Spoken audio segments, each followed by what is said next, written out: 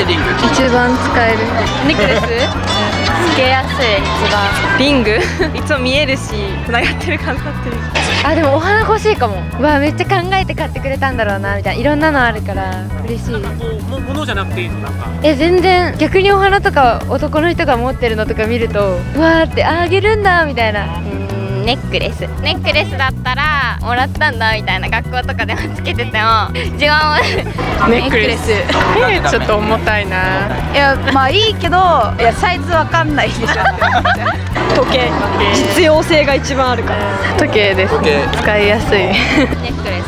ぬいぐるみにネックレスつけて、ぬいぐるみとネックレスセットで渡してほしいです。なんかリングとかだとそれはプロポーズの時にしてほしくて、私もネックレスずっとつけてられるじゃないですか。ネックレスって指輪って外したりつけたりとかしなきゃだけど、ああこれもらったんだなとかずっと考えてられそうじゃないですか。腕時計私単に欲しいから指輪。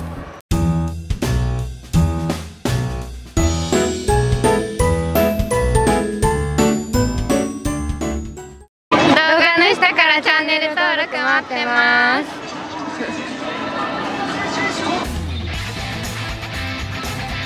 韓国かヨーロッパロシアあたりかスイスとかフランスとか。